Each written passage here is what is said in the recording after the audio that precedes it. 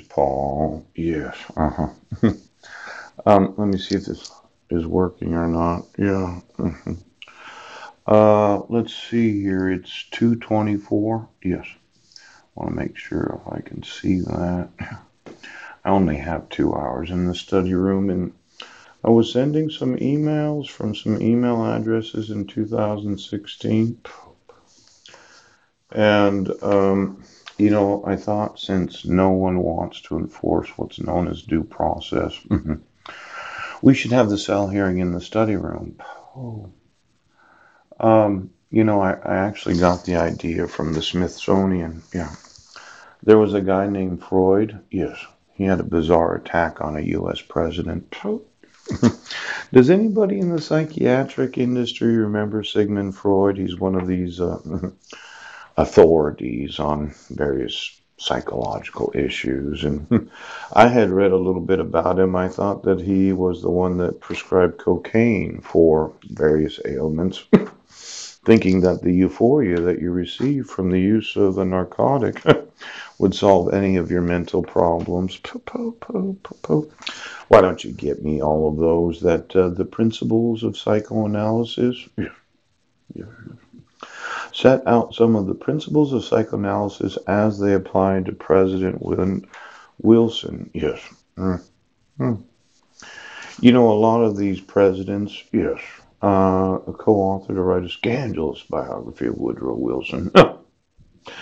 Throughout the 1930s, as the Nazis rose to power in Germany and took over more aggressive action against the country's Jews, yes, the father of psychoanalysis had insisted on remaining next door in Austria. These Nazis that did so much damage, yes. Mm. Fear Freud, despite age and illness and danger from the Nazis, yes. Mm. What did we not see? The father of psychoanalysis, yes. Now, I put a screen print that I wasn't given any due process in 2011, 2012, 2013, 2015. Yes.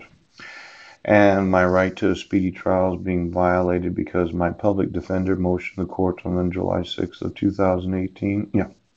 I'm scheduled to go to court in just 2 days from now. Yeah. I should be in court this time. Yes, in 2 days.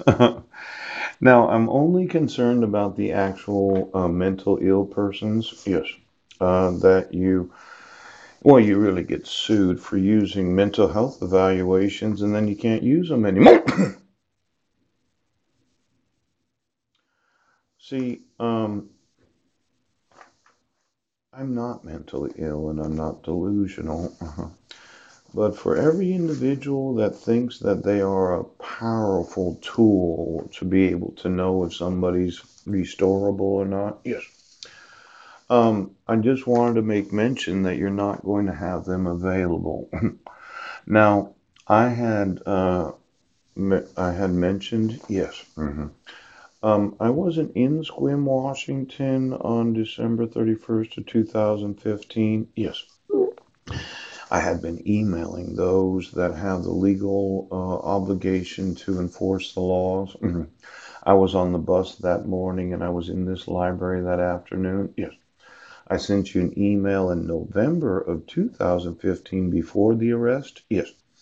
Where there's no actual signature of the petitioner, and just kind of glancing over one of my old emails, I wondered how many individuals that are trained in ABA law schools, yes, have ever had a mock trial where there hasn't been a petitioner at the hearing.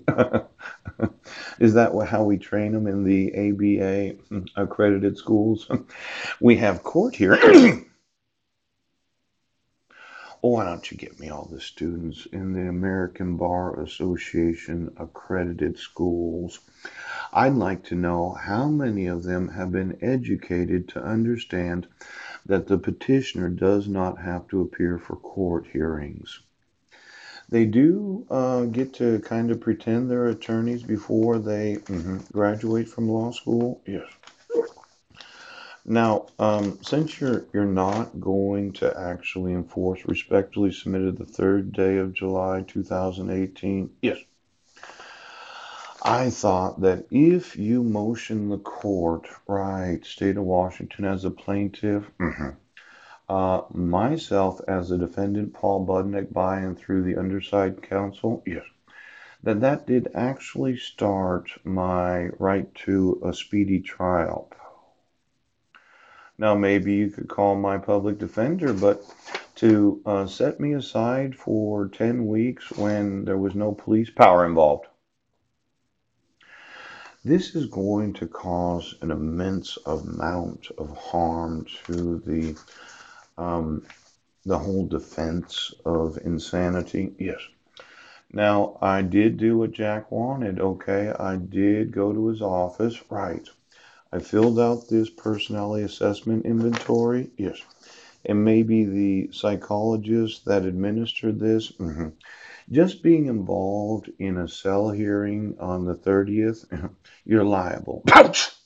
As in, I'm going to sue the individual, yes, that gave me this personality assessment inventory for participating in violating my guaranteed right to a speedy trial. I don't think that you can motion a court and admit the evidence A and B, yes, without it being part of the whole speedy trial process. Now, I know the state of Washington, okay, May 14th of 2018, yes, yes, yes. Mhm. Cause number 2017A0116, the state of Washington versus Paul Chad Budnick. Yes. Maybe Phyllis remembers our little talk that we had where she said I was delusional. Yes. And just going through it, Phyllis, May 14th of 2018. Yes. It looks to me like they got your mental health evaluation, and my public defender said, no, we're going to motion the court and we're going to get one of the counts of the criminal complaints, one of the complaints removed. Yes. And then we're going to set it aside for 10 weeks, and then Phyllis is going to participate in the cell hearing. Now, there's a big question, Jack and Brett. Yes. I'm going to sue this state for knowingly violating the guaranteed speedy trial. Oh. And if I do go to court 2 judicial days from now, this state is going to be reamed for refusing to enforce the guarantees of the speedy trial. Now, this Constitution that you seem to understand that you can just set aside whenever you want, prosecuting attorneys, yes. I want the licenses of every individual that has participated in a cell hearing, yes, where the question was the competency of the defendant, where the defendant did have their right to a speedy trial guaranteed. Yes, because I never waived my right to a speedy trial. Yes. Now, usually I would think these cell hearings are for those that are incompetent, that don't understand the guarantees of the Constitution. Yes. But I have an example here of an expiration of speedy trial. Yes. It says 90 days after arraignment. Oh, oh, oh. But we had to wait for Phyllis, right, to give to the court her community forensic evaluation. Yes. And then Jack, yes, motioned the court for the dismissal on July 6th or July 3rd. Yes. And Brett responded, po, po, po. And then Jack and Brett decided that we should have our own psychiatrist that we can call during the cell hearing. Now, let's say you're one of these, okay? Prosecuting attorney Michael Hawes, yes. Arranged proceedings pursuant to United States versus Cell, yes. This is why I'm on the docket. Ouch. It seems that you can require these mental health evaluations, yes, without any of the protection of policing power, right, without a valid protection order, yes. And then what you can do is you can set aside the right to the guarantees of the speedy trial after the public defender had motioned the court, yes. And Brett had filed with the Jefferson County District Court on July 6th of 2018 his actual response to the defendant's motion to dismiss. But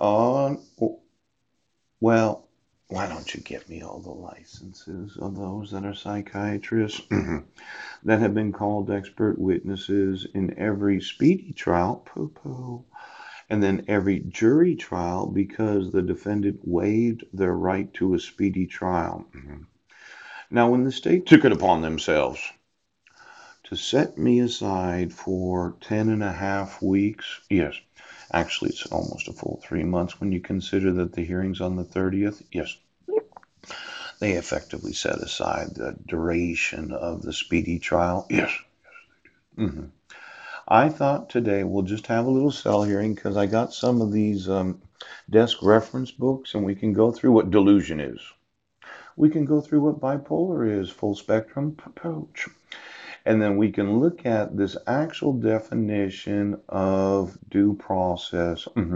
See, due process of law is a fundamental constitutional guarantee that all legal proceedings will be fair and that one will be given notice of the proceedings and an opportunity to be heard before the government acts to take away one's life, liberty, or property.